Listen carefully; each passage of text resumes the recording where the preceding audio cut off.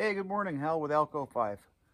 Working on a 539 cylinder head this morning. Pressure testing it with water. Make sure there's no internal cracks before we send this Alco 539 head out to be refurbished. So you can see it right next to me here. We took the 4 valves out yesterday. Plugged the 1.5-inch water ports right there on both sides with expandable marine plugs. I've drove wooden dowels, 3/8 wooden dowels, into the 6 water passages around the outer perimeter of the head. And on the back side, we're going to hook a garden hose and be able to pressurize it to about 60 psi, and I'll show you that in just a second. So we're on the back side, or the top of the cylinder head. This spot where the garden hose is hooked up, this is where the water jumper would connect.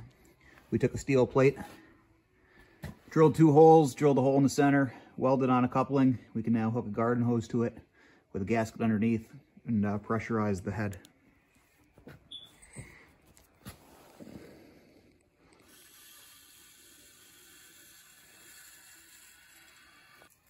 Okay, the head's pressurized here.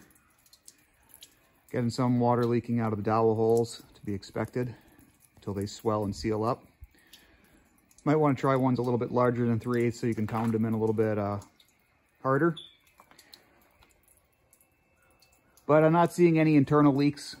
Nothing inside the valve passages or anywhere else leaking out of it, just on the exterior here.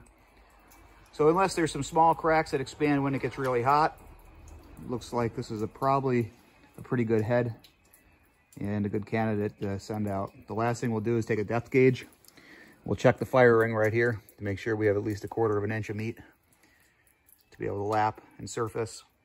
If not, they'll have to machine the entire head of the deck of the head down, this part right here, to give it a little more clearance to build up that fire ring so it's within the right tolerance.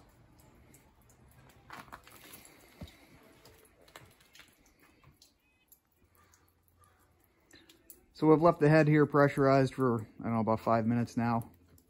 The leaks are slowing down as the dowels expand. Still not seeing any major leaks or any leaks inside the valve ports or any part of the head. Inside, everything looks pretty good. So we're going to say this is a good head. Check out our online store, www.alco5locomotivestore.com. Thanks for watching. Check out our online store, www.alco5locomotivestore.com. Thanks for watching.